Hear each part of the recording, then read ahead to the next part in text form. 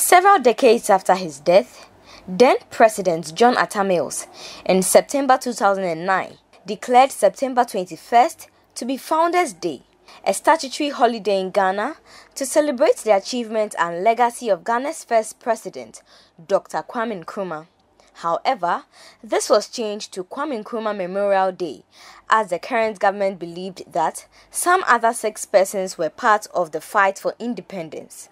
August 4 is now celebrated as Founders' Day, but the CPPs of the firm believe that Dr. Nkrumah still remains the founder and liberator of Ghana from the colonial rule. Speaking at the ceremony, Flagbearer of the Convention's People Party, Ivor Greenstreet, took a swipe at the NDC and NPP governments. When I heard Professor Akila Pasoya's name, it reminded me of how between the years 2000 and 2008, there was a sudden attempt quickly with a certificate of emergency to rush through Parliament by the NPP under His Excellency John Adjei Kufuor at that time to allow Newmont Mining Corporation to benefit from stability provisions, which meant that they only were going to pay 1.7% of royalties for the gold which they would take out of the great soil of this country.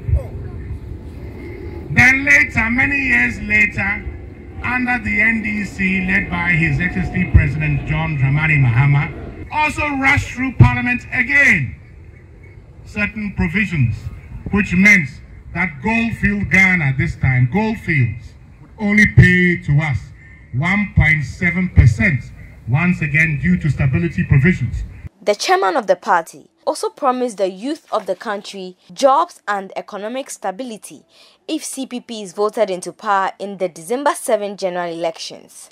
We are going to ignite the same selfless dedication in us as politicians. The one that makes you want to look to the development of your people, not the one that wants you to think of your unborn children, how you amass wealth and pay into other people's accounts outside the country for them. No. How do you build a nation so that the people of today will enjoy and the people yet unborn enjoy? The majority of the people.